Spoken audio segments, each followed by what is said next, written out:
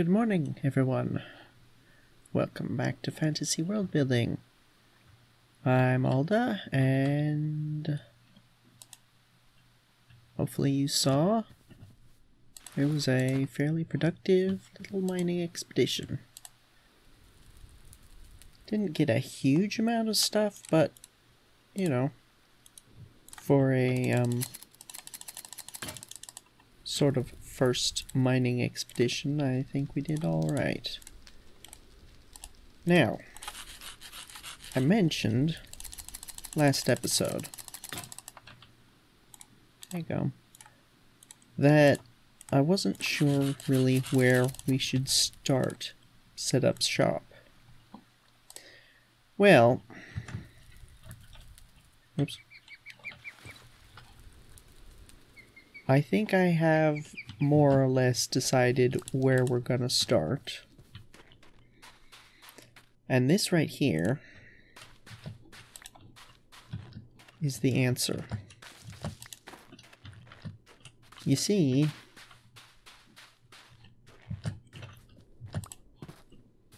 these two fruit trees are one of the only reliable sources of food in this area. At least reliable, constant sources of food. As you can see, it's not much, but it's definitely better than starving. It's more than the desert's got. It's more than the crystal biome's got. And we're not in the mountains far enough to have to deal with dragons. So as much as I've been trying to move out of this area, we're pretty much, I don't want to say stuck in this area, because we're not. Certainly not permanently stuck, but for the time being, this is kind of where we need to stay. What am I looking for? This. I want to make a saw.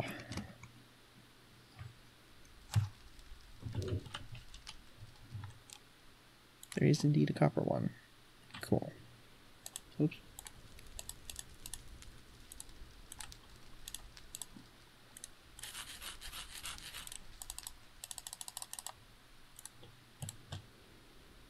Oh, nice. That has a good amount of durability to it.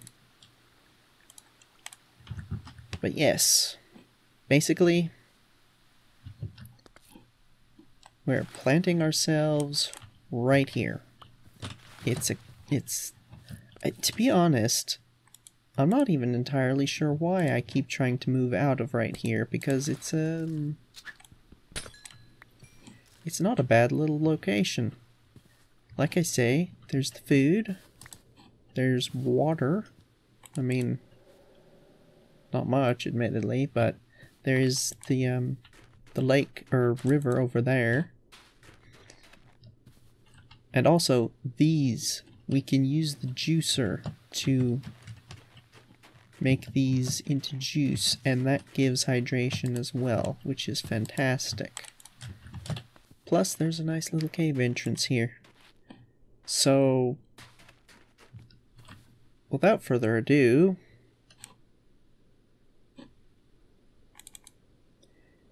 the sun is setting, but we don't have a huge amount of resources.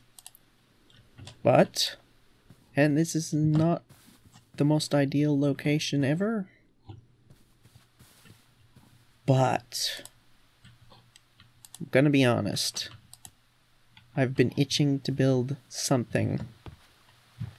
And if we're gonna build something, wonder how many times I can run through the inventory without getting what I need. If we're gonna build something now, I think now is the time. Like, I don't know what I'm saying. I'm gonna build a house. And I'm also, I think, going to try and do a little time-lapsey thingy. So, yeah. Let's go ahead and roll that.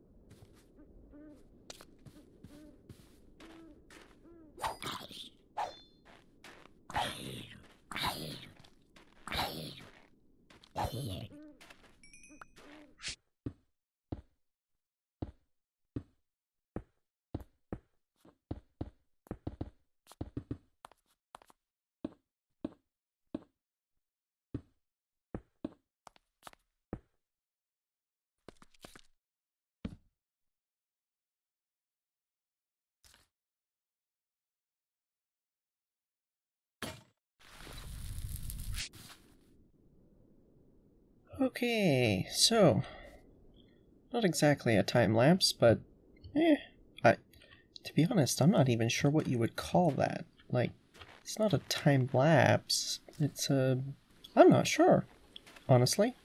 Either way, there it was.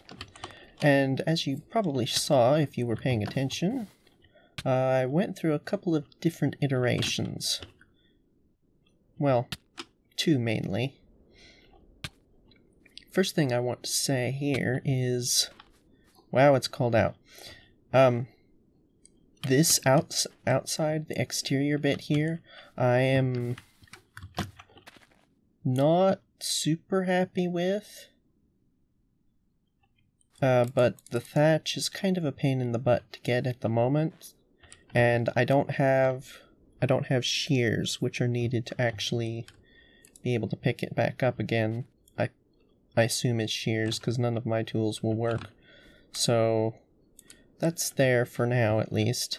But the general idea, let me just kind of walk you through what the intended, like, design philosophy, I guess you could say, is for this place. These houses. Basically, this area, I mean, we're still technically in the mountains. And dragons are a problem. So, basically, the way I see it is you have sort of two general... I'm going to go ahead and just kind of come in here while I talk. Two general ways of dealing with dragons. You have the, like, sort of direct way of dealing with dragons, which is, like, building some kind of defensive fortification. Obviously, I'm talking about, like, structures in dragon-threatened areas. I'm not talking about, like, going out and hunting them. That's kind of, you know, a different question. But the other sort of basic way of dealing with dragons, other than, like, building a castle, is... well, basically, the way I see it is sort of stay out of the way. Make something that either the dragon can't easily burn down, or if it does burn it down, like, it's no big deal. And for, like, you know, just general normal people who don't have a castle, can't build a castle, or just, like, building a castle is a fairly significant undertaking. Stone, like, working with that amount of stone, it takes a long time. It's a lot of work. So, even if the people in this region do build castles, it's not going to be everyone. And I imagine it's probably more economical to, like, have a castle, like, one or two castles in, like, the general area. So if a dragon attacks, you can either run to the, like, centralized fortress, or you can use one of these. And the basic idea here is, if the exterior gets burned down or crushed or whatever, like, this is no big deal. Who cares? The actual valuables and, you know, people, probably, would be down in here. And that's the sort of basic premise behind this build. I was partially inspired by the city of Matera in Italy. which has houses that are dug out of the living rock like this. It's not like a replica by any means. Probably want to change that there. But the idea of like digging into like the solid rock like this is part of the reason I used that as inspiration, because the idea here is, at least hopefully, if a dragon, you know, is flying around, rampaging, breathing fire on stuff, this'll just get destroyed and it's no big deal. It can be replaced relatively easily. Down in here, this should, I hope, protect if, like, fire gets spewed straight in here. It'll just kind of fill up this space, and hopefully go up the chimney. That's the sort of basic idea behind this entrance here. And then, you know, you would have, I think I'm going to put, like, what was the mod? Rustic? Yeah, some rustic furniture. This sort of stuff. It's kind of cool. I think it kind of fits the theme. Let's see real quick. It could work, I suppose. But yeah, basically, this is sort of the living area and storage area. I plan to either kind of that way or that way make a bedroom or two, maybe. And this is just kind of the interior house. And then, you know, out here would be probably, you know, anything, basically anything that's either really easy to pick up and move as a dragon is attacking. You know, you grab whatever it is, you run inside, and you're protected with your valuables, or anything that you don't care about losing.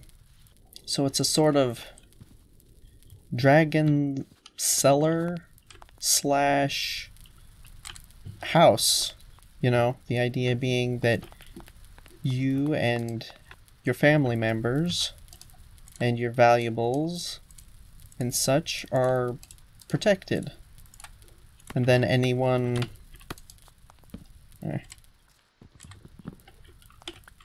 who's helping defend against the dragons might rush off to the fortress or what have you. Right? There we go. Ew. Oh, I like these chairs. These are nice chairs. Oh yes, very nice. But yeah, that's sort of what we've got going here. Yeah, that. On further thought, I think it might be safer if this entrance was not here, and the fireplace, rather than here, it was here, filling these 3 blocks and then going up, so that any fire that actually, because, you know, you would think that if a dragon, like, actually breathed fire directly at this entrance, you're gonna get a stream of very hot air and, you know, fire, however these dragons breathe fire. It would hit here, fill up this area, and then go whoosh through here. So, with this design, it can easily kind of spill out, not really quite go up the chimney. But if the chimney is there, if the fireplace is there and the chimney goes straight up, the fire would come straight through, hit that, and more or less want to go up. It's hotter than the air in here. Wouldn't necessarily mix on the threshold here. So I think that would make things safer. But I'm not actually going to change this house, because I think, like, the people who've lived here, you know, probably have gone through various iterations of the idea of defense against dragons. So I think it makes sense that we have this one here that's kind of, it has the idea, but it's maybe not as safe as other houses that we'll build later. Another thing is probably want similar but slightly differently designed houses for livestock. Like, I would imagine if you keep livestock and keep them in a barn-like structure that's underground like this, and they get used to it being, you know, the safe space, then dragons attack, they probably would kind of naturally be inclined to run into safety. So you might not even have to, like, manually go out and corral them on a dragon attack, which would definitely be beneficial. But yeah, there it is. The first, hopefully the first of many. I think, obviously I want to make some more of these. Probably going up the hill there and across over there. Not sure how far up the mountain we want to go. Obviously we'll want roads connecting them. The one thing that I'm kind of not concerned about, but something to keep in mind, is the fact that the river is there. Now this I do plan to terraform, have like maybe a mountain spring coming out of somewhere up there and then spilling out in that direction. But this here, we have to remember, is the, I mean, it's a desert biome in game, but lore-wise, we're gonna have to figure out what to do here, and I think I haven't decided, like, officially, but I'm starting to lean towards the idea of it being basically something Nether related. I don't know if we want to make it like just simply Nether themed, or if we want to make like maybe a large portal somewhere in the center that has destabilized and the Nether kind of exploded out, maybe something like that. I don't know. Just kind of throwing out ideas at the moment, but I'm kind of leaning in that sort of direction for this desert. Obviously we can do different things in different deserts. It doesn't have to be the same thing. Just all of the white sands that spawned in the temperate regions, I think we should terraform in some way to not be white sands deserts. And obviously as we get further built up we can do more of that sort of thing. But anyway, there's the house. And that's gonna do it for this episode. I was looking through things earlier, and I think what I want to do is get started in roots. This thing here. That's why I've got some ink sacs. I went and killed a couple squid. So I think we'll get started with that next episode and see how things go. One more thing before I close off. I don't know how many people are actually going to watch this series, but if anyone watches this, I just want to let you know I'm thinking I'm going to move, or not move, but kind of start doing these episodes more or less once a week, one episode a week. They are, I mean, it's Minecraft. Minecraft is fairly time consuming. If you want to, you know, do anything of any significant scale. So basically, probably going to be once a week or so. But either way, if there is anyone who's watching this and enjoying this in any way, thank you for watching. Honestly, I know there are a lot of definitely much better Minecraft YouTubers. I watch many of them. I know you have a lot of better options. So, if anyone is watching this, thank you for watching. And I will see you, hopefully, next episode, where, as I said, we're gonna start getting into roots. Maybe we'll build another house, maybe we'll build a little road, don't know. We'll have to see. But either way, see you next time. Thank you for watching. I'm just repeating myself at this time. Goodbye. Farewell. Take care.